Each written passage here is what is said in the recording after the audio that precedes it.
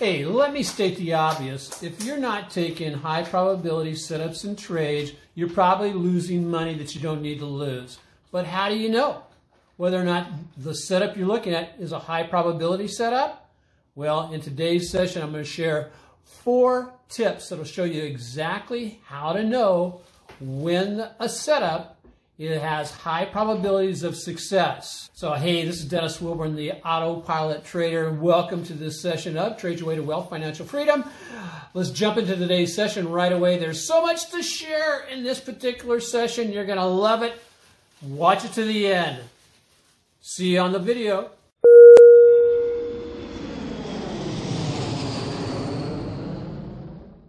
Hey traders, Dennis Wilburn, the Autopilot Trader. As I said in the intro, we've got some really great stuff to cover in today's session.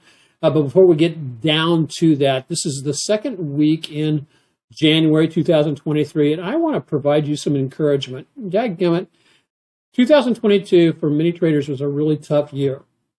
However, don't quit is what I'm trying to tell you. There's a lot to be learned in 2023, and one of the things that I am committing to is getting rid of helping you get past the trading myths.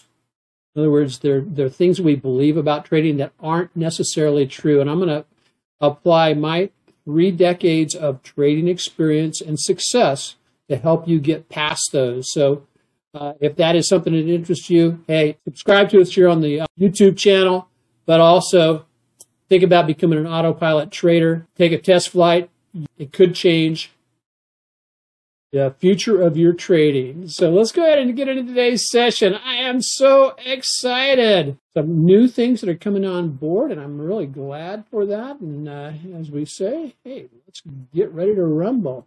So here's what I'm going to be doing today. One, I'm going to take a look at the goals. What's my goal? As I stated earlier, I want to help people get past the myths of trading, but also provide them some rock-solid opportunities for looking at particular stocks, knowing which way the indexes are going. And so to do that, I'm going to slightly change the lineup. I'm going to take a look at the trade of the week. We had some really great trades going into this week. I want to share one of those with you on a weekly basis. Then we'll take an index review. A trading tip based on questions you're asking me. Got a great question this weekend last week that I'm going to share with you today. And the answer to that, and then stocks on the radar for next week. So let's go ahead and jump into today's session. The disclaimer remains the same as it usually is. So here's the trade of the week. And my trade of the week was TNA. And that's Tango November Alpha.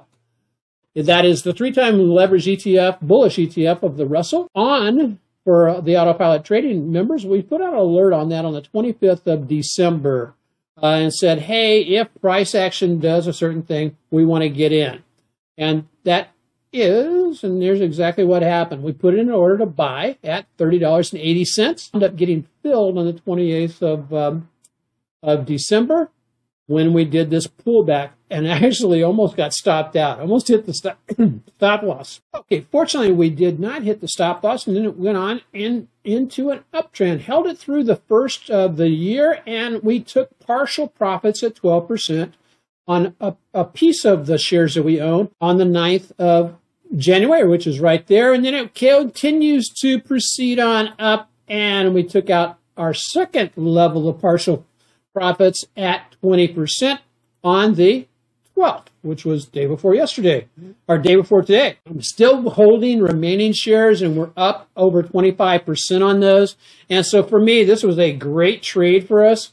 And it's the kind of trade that we try to focus on with the leverage ETFs, with the autopilot trading. So it came out on the free flight checklist that I share with our premium members, and it shows them exactly what the trigger is, where I'm buying, what my profit targets are, what my stop loss is. And so it's really, it is like a cookbook. And I call this my pre-flight checklist because as I was flying with the Navy, we would use a checklist to make sure the airplane was safe to go fly in. So here's what we're doing for the year so far. Let me go back one. Okay, as you see, you can see a little bit of yellow down here, and you can see that what we've been able to do the first 2 weeks of the month is actually, we're coming right up pretty close to hitting our monthly objective for our results on the AutoPilot trading service. So there's where we were last week at this time, and then this was as of the close today, and there's where we're sitting up right there. And I'm very pleased with this. This is one of the best starts to a year that I've had. I'm always cautious about my start for the year, but what happened was the adjustments that we made to the AutoPilot service in the last 3 months of 2022 actually reduced the amount of whipsaw we were having, and also provided us where we're getting more. And so it's carried on into 2023. I'm not going to say that 2 weeks is giving us a projection of where we're going to be at the end of the year, but I'm saying that I am very pleased with what has in fact transpired so far. So let's go ahead and take a look at the indexes. Let's jump over here to first the S&P, the spiders. I'm going to run through this really quickly, and we'll see what's happening. As you can see, the spiders in the S&P closed above this 200-day moving average. Now, there's still a level of resistance that is here at the trend line, as you can see right there. That may be the area where the S&P stalls out. And so, however, it's looking fairly positive in that this is now a higher low. It's one of the first ingredients of going back into a new uptrend. In order for the uptrend to be totally, a new uptrend to be actually taking place, we need to take out those highs right there. That high from the week of, and I'll give you a number on that. That is the high of from the week of the 12th of December, which is that high right there. We take out that high, watch it to go, continue to move up. On the indexes, we are getting extended. And so it would not surprise me to see profit taking kick in maybe next week or maybe the week after. Remember, we've got the Fed coming up on the 1st of February. That could affect the indexes. But right now, looking pretty good. Still has a little bit of overhead to get above. But it is, again, up above the 200-day moving average, which is a positive if you are in the bullish camp. So let's go ahead and take a look at the NASDAQ. What's going on with that? I like the NASDAQ from the aspect of, look where it's closed. It closed above the 50, positive. The 200 is way up here. So it's got a ways to go before it reaches the downtrend line and the 200-day moving average. The TSI, the momentum has shifted to the upside and is in the process of giving us a shift on the weekly chart, which is long-term bullish. And as we see over here, we had two really nice hammers and dragonfly dojis that took place the last week in December and the first week in January. That now has come, that has been fulfilled to the upside, and we'll see if we continue to climb the wall. And so let's see, what else are we looking at? Let's take a look at the Russell IWM. As you can see, Russell has really broken out, but it's also running directly into what? It's running into potential resistance, and we'll have to call it, it's this resistance from a purely technical analysis standpoint. So let's see what happens when it gets up to the 188 level. And we had that trade on TNA, which if I had it to do all over again, really would I would, if I was a beginning trader, I would only trade the lever or the index ETFs, primarily the leverage index ETFs, focusing on the Russell IWM TNA and the NASDAQ QQQ and TQQQ. I think that would so greatly simplify and accelerate my learning curve as a beginning trader. So looking pretty good to the upside. The longer term momentum has shifted, Would not surprise me to see profit taking, pulling back into that 200-day moving average.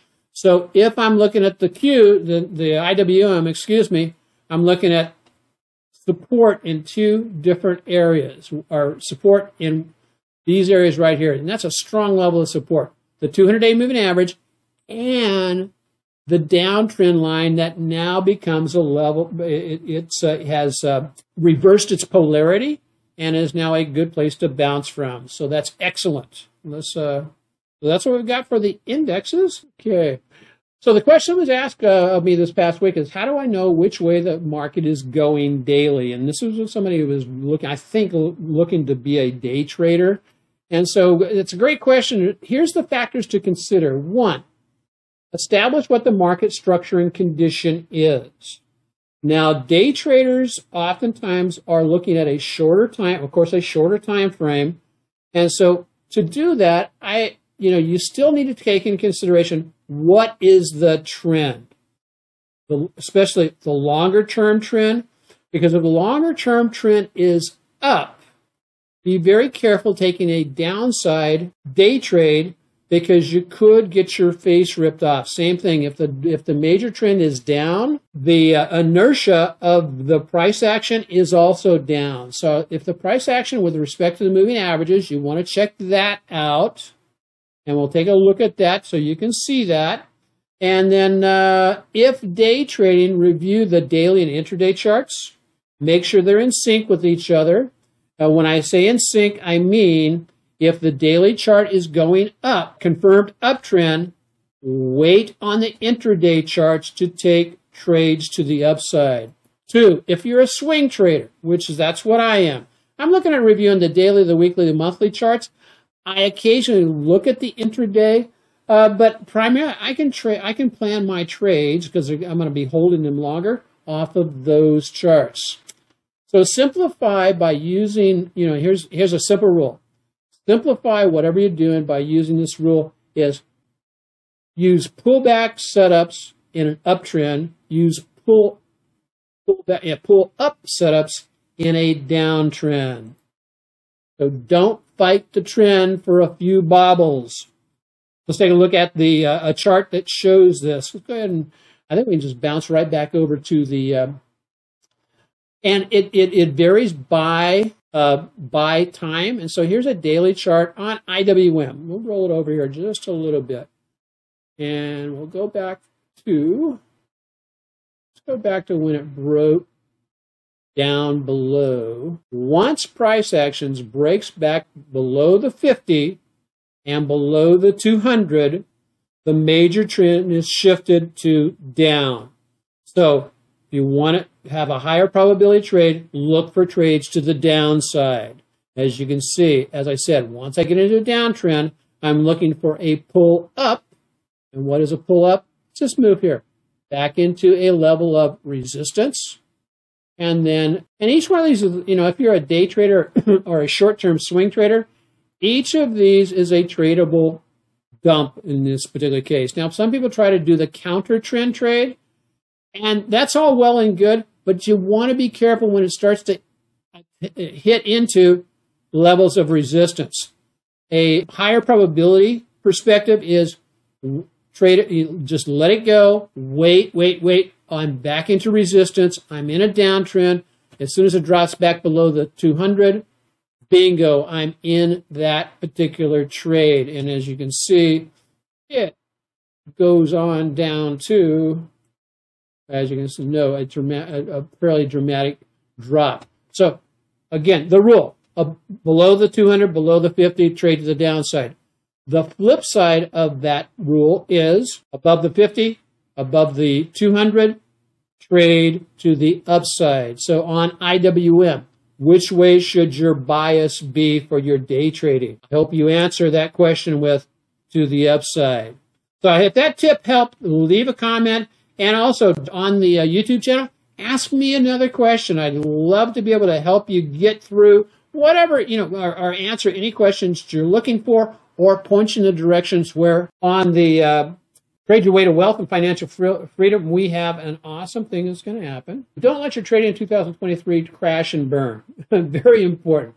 Launching in 2023 with this special session of Trade Your Way to Wealth and Financial Freedom with one of the top mindset trading coaches in the United States today. This guy is absolutely awesome. He's a personal friend of mine. I'll put a Zoom link down in the description. If you want to attend this, because it's going to be, standing room only. It's a Zoom meeting, but it's going to be, the seats are going to be limited. You need to email me or jump on my emailing list. And who is it? It's Michael Moss of Mara Wealth out of New York. Absolutely phenomenal. Again, Mike has done an outstanding job of just growing not only his trading business, but also his coaching business. And so, as I said, a top-notch coach. And I would not invite him onto this webinar if it weren't for the fact that he's an outstanding guy. Been a real blessing in my life. So with that, that's it for today. And so 2023, I believe it's a year for both breakthrough and consistent trading and success. If you have any questions, again, leave the questions or send me an email with whatever trading question you would like to ask. And we will look forward to seeing you on the 20th. You don't miss it. Don't miss it. Don't miss it. You can tell I'm excited about it. So with that, I'll say aloha, God bless, and look forward to seeing you next weekend.